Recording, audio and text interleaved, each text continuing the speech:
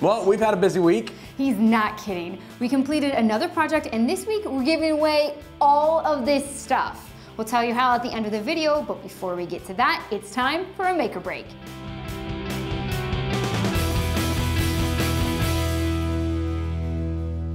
Hey guys, welcome back to Make or Break, where we share our favorite maker videos of the week and then challenge ourselves to build a project of our own. I'm Rob. And I'm Sarah, and this week we have a giant sofa table, a coffee pod holder, and a project with bent plywood. Let's get to it.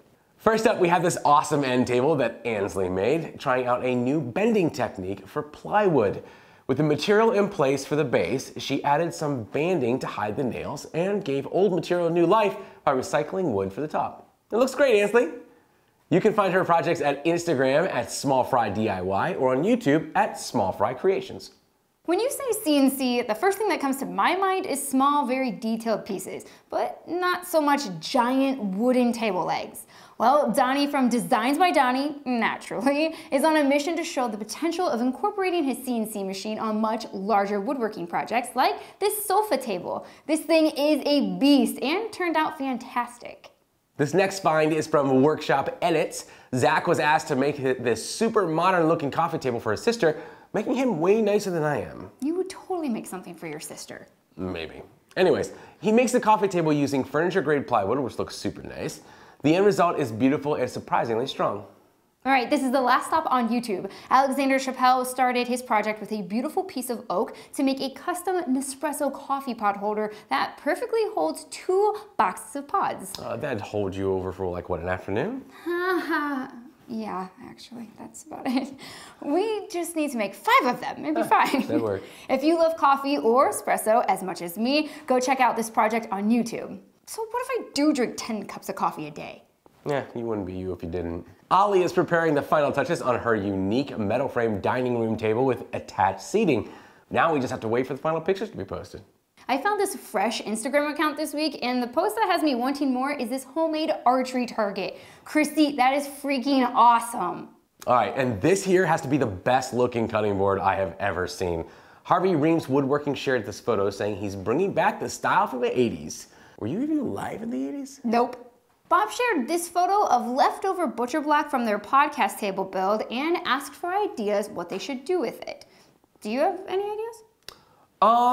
It looks perfect for like food prep. Like, I don't know, maybe treat it and put it outside, part of a grill setup or something like that. Okay. All right, well, I think that it should be used for a tabletop for a kid's drawing table. But you can leave your ideas in his Instagram comments.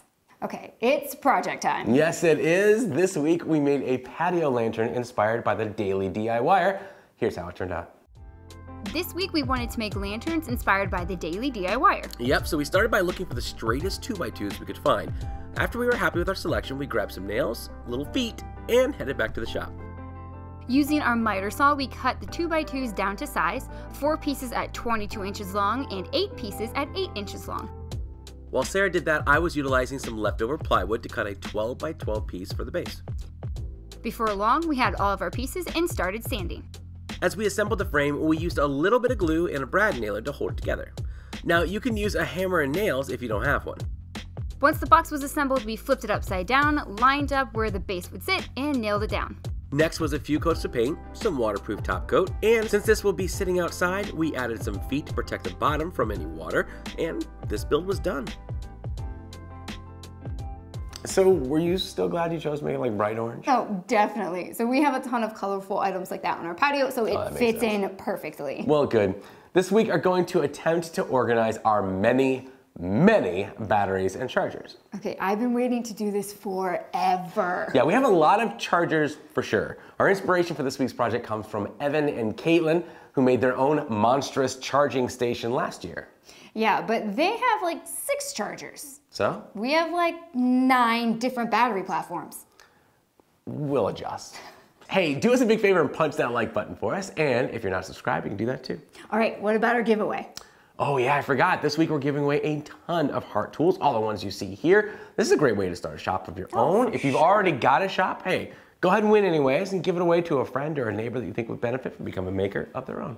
All right, all you need to do to get entered is post a photo of a project that you have done using the hashtag #MakerBreak. Yep, and you can post that to either Instagram or Facebook. All right, break's over. Let's go make something.